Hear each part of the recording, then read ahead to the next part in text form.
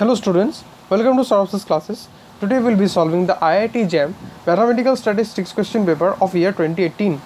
Today we will be solving question number 3.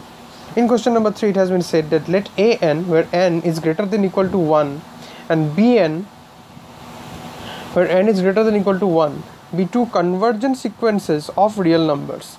Now for n greater than equal to 1, if it is defined that un is equal to max of an comma bn and vn is equal to minimum of an comma bn, then option A, neither un nor vn converges. Option B, un converges but vn does not converge. Option C, un does not converge but vn converges. And option D, both vn and un converge. So these are the four options. So we have been given that an and bn are two convergent sequences, and it has also been defined that un is equal to max of an bn and vn is equal to minimum of an or bn.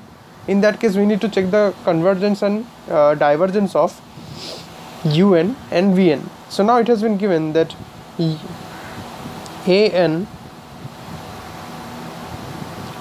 where n is greater than equal to and bn n greater than equal to 1 are convergent sequences. So basically these are convergent. Now we have been given that un equal to max of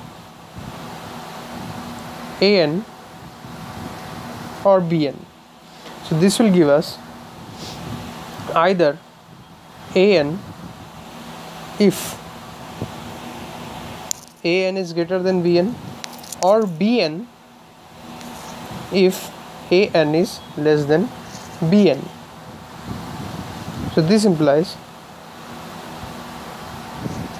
that un n greater than equal to 1 will be equal to an n greater than equal to 1 if an greater than bn, and this will be equal to bn n greater than equal to 1 if an is less than bn.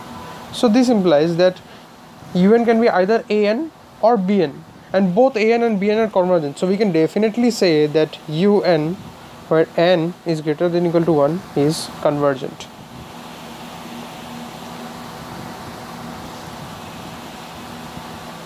Similarly, we can also show that vn